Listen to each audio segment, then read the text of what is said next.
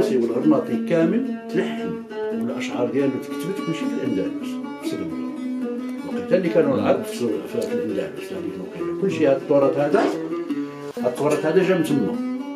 حتى حاجه ما تلحنتنا هنايا هذوك العرب اللي كانوا في الأندلس هما اللي هذوك العرب اللي منين جاو هذوك راهم جاو من الجزيرة العربية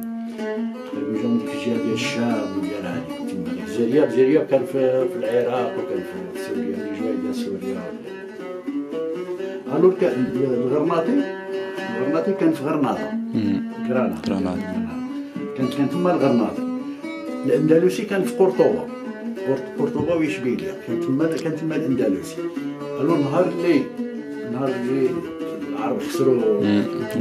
هذه وجاو الاستقرار ديالهم كان دخلوا هما اغلبيتهم دخلوا للمغرب لان هي البلاصه القريبه اللي يقدروا في الساعه يهربوا منها كانوا يهربوا الاخرين كانوا يقتلوهم يهربوا لهنا استقروا شي واحد استقروا في تطوان استقروا في فاس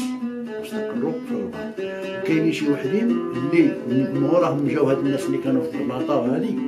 من جاو لقاو بحال نقولوا لقاو شي وحدين استوطنوا ديجا في فاس وفي هذه هما بحال الا كحجوا تمشاو استقروا الاغلبيه ديالهم في تلمسان هما كانوا كيختاروا دائما ديك البلاصه اللي تكون مزيانه فيها الشجر فيها جبال فيها ماء فيها هذه تلمسان حتى هي كانت واحد المنطقه اللي فيها طبيعه مزيانه استقروا فيها هذا علاش الاكثريه ديال الغرناطي بقى في الجزائر والأندلسي تقريبا كامل بقى في المغرب هو غير هذا النزوح ديال الناس اللي جاو تفرقوا وكلشي وجده كان عندها النصيب ديالهم من الغرناطي بحكم كانت سلطوس في التجاره ما بين فاس وما بين هذه كانت الناس تجي تريح هنايا وهذه كان يقولها واحد المؤرخ واش دايره بضرب القريه راه يعرفوها السي العزيز كلشي كانوا نحوها منا تا هو استاذ جامعي اليوم راه يبحث غير في هذا الشيء ديال المدينه وكلشي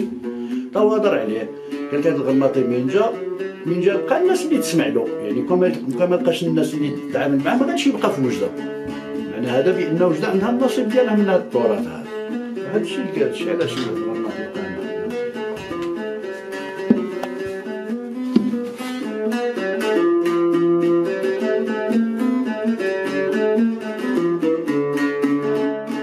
بقى الناس اللي قاريين بحال مثلا صحاب الأندلسي في الغرب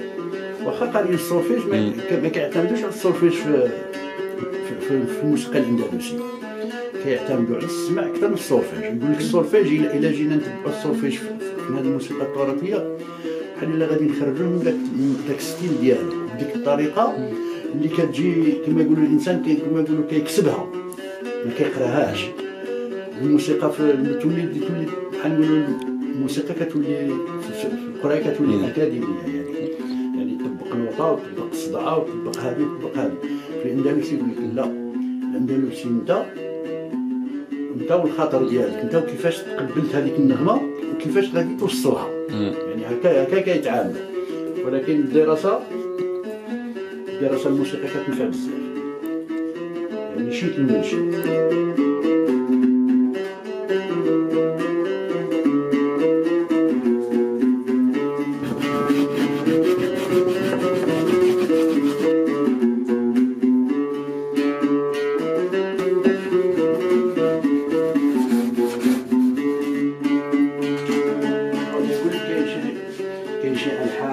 اللي تفقدت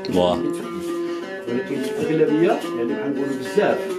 هما كيقول لك بحال على حسب يعني المؤرخين كيفاش كيهضروا على الأندلسي من جيت تفتش مثلا في الكلام ديالو ولا كتلقى في الكلام مثلا الكلام يتمشى مع واحد اللحن كتلقى داك الكلام مثلا بعض المرات كتلقى واحد النوبه كتهضر كاع الاغلبيه ديال المواضيع ديالها كتكلم مثلا في الصباح كاين تلقى الصباح نشر عالمو، كاين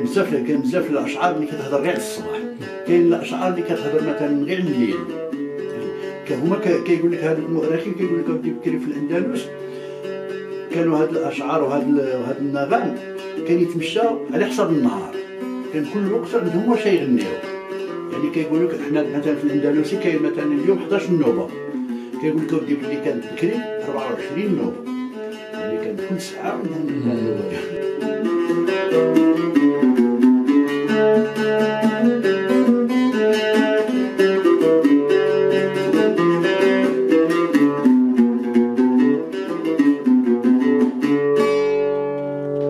تبارك الله عليك السي محمد.